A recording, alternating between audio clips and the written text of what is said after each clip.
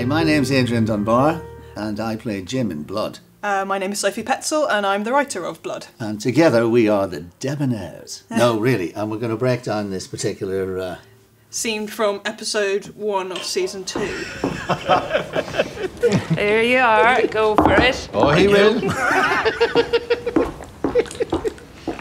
Paul, you're driving us home. I'm going to pause it already. So, like, writing big group scenes is always tricky. Because you have to keep in mind what the intention of the scene is, what the purpose of the scene is, what do we have to get out of it, and what are we trying to say, what are we trying to do. But at the same time, you've got like 5 different people with 5 different agendas. 5 different agendas and 5 different like points of view and things, and there are so many secrets and everybody knows different things, yes. And so it's a kind of an endless process of going back and forth, and yes, trying to like to make sure you cover all the bases. Yeah, and you'll go on set, and one of the actors will rightly point out, in episode 4, I already know that this is happening. Yes, so am I going to be thinking about that? And you go, yes, and so there's a lot of poking and prodding to get a scene like this right. But yes, and indeed, as we shall see, when it comes to the edit, something else happens. Yeah, it all changes anyway. Can I get you anything? No, I'm grand. Are you sure, my love? Grania. Jim? No, this looks great. Just a bit of gravy there. Yeah, that's a bit of improv. Yeah, I love it when scenes like this sort of come alive, when all the actors are like just filling the air and not allowing it to feel too scripted and too staid. And to new arrivals, Jim, you're welcome. Ginny Conway, one of the greats. And to old, well, to Gillian. Yeah. You are such an arse. You just keep laughing. It won't be me who'll be sleeping in the barn with... I'm going to stop it there, because what the thing about this is that Dennis, in doing what he does now, he pushes the whole thing to a kind of different level, which allows us then to come for the whole thing to crash. That needs someone to push it to a place where we think, wow, this is all kind of lovely and happy. So he's pushing it there, right? Here we go. And Grania's great at providing the counterpoint of just looking like she's about to explode. Here, snoring and farting away. Everything's so happy for now. Phone away. Yeah. The phone is very good because it's like the ticking clock of the scene. They're a bit young for phones. Well, God help you when they're not. All over after that. Don't even know who he talks to. Hardly says a word to us in the real world, but on that thing he's bloody James Joyce. So I'm going to stop it there, because you don't, that's... When you're an actor, and you can see, I'm just, I'm playing within the part, I'm playing my thing, but you don't know how much the cameras of that is picking up.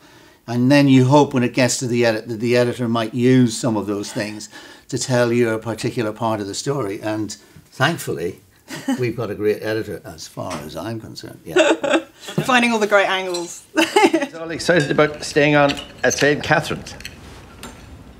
It's our first explosion in the scene. What's it? Sure, I was saying it to you earlier about his all in hand. The fees. Oh, sorry, Paul, I thought you knew. We hadn't actually discussed it yet. Nice sound cue in there as well. Yeah. Just to underscore that. Tom and Gillian. Music is as good as anything else at telling you that this is a moment you have to pay attention to. So they don't have to leave at the end of term? We know how much they loved it there and how sad they were to have to leave, and what's a godparent for anyway, I'm not exactly leading the way in their good Catholic instruction. So there's a bit of context here. But at the beginning of this episode, we're kind of getting the impression there's a lot of tension between Fiona and her husband Paul, and a lot of the series is trying to kind of unpack the secrets and the things that have been building up in the past, and what's brought us to this point that you find at the very beginning of episode 1. This is all sort of, Jim kind of witnessing this for the first time and witnessing that there's tension in the ranks, and not all is sort of as happy and as larksome. Yes, and he's also in possession of some information. Yeah, Jim's about to kind of drop his own bomb. He also, and so what needs to happen now is for Ian Lloyd Anderson, who's Paul, has to get over this particular thing and ground everything so that we feel we've got over this hump for then something else to happen. Mm-hmm. He's tremendously generous of you, Tom.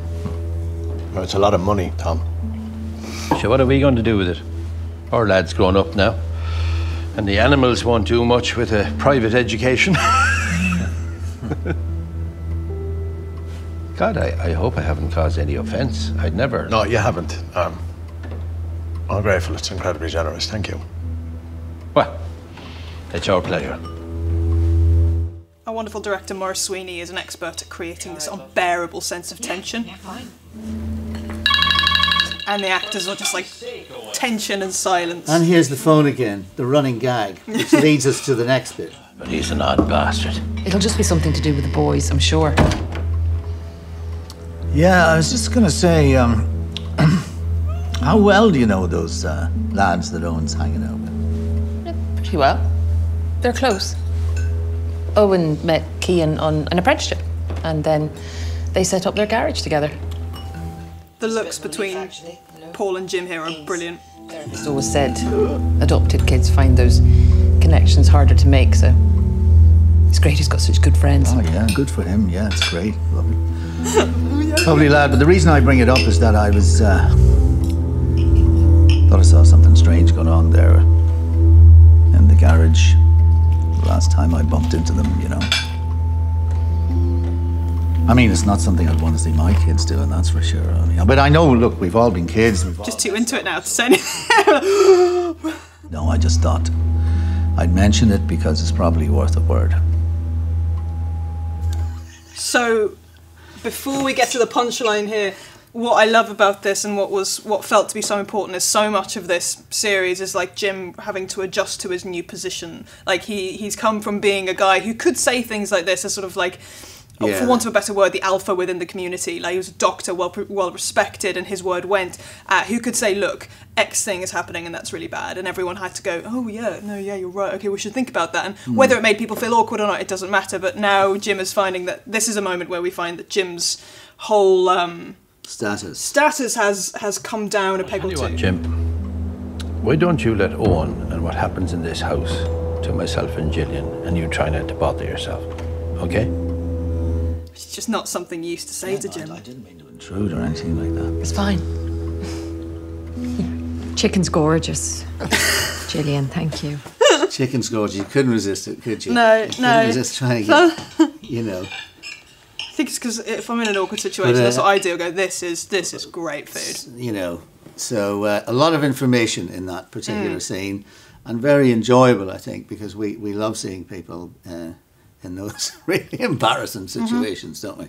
Yeah, that kind of unbearable sense of tension, and for us, like, Blood has always been a domestic thriller. It comes at the end of the first episode, and it's now the template of everything that's going to go forward. It's going to spring out of the tensions that exist within this particular scene. There's an awful lot to kind of get across, and these sort of group scenes are perfect for accomplishing that. But they're tough to write, and so when you've got like an exceptional cast like this and exceptional directors who can infuse all that with a sense of awkwardness and tension, you're sort of watching it more as a thriller and not just like an info dump. I also want to kind of give a little focus on Gráinne Keenan here, who's Fiona, who actually, given she's one of the leads in this series, doesn't have an enormous amount to do in this scene other than like evoke an incredible amount of repressed tension and anxiety, and she just does it so spectacularly. Every time the camera cuts to her, she's doing something extraordinary. Just even that, yeah. So. You know, and so I feel like this is one of those scenes where everyone's having to, you know, there's not a huge amount of high drama to play. It's all quite understated or quite naturalistic, and everybody's just putting in it like that, like putting in a real star turn. And again, like, so it's like everybody firing on all cylinders here, from your cast to your DOP to your every member of crew, to the editor, to the composer. It's one of those scenes where you feel like, yeah, you feel like everything's come together in a really good way, and that's the thing about the whole process of drama. So many things have got to go right for it to be right. So, very lucky.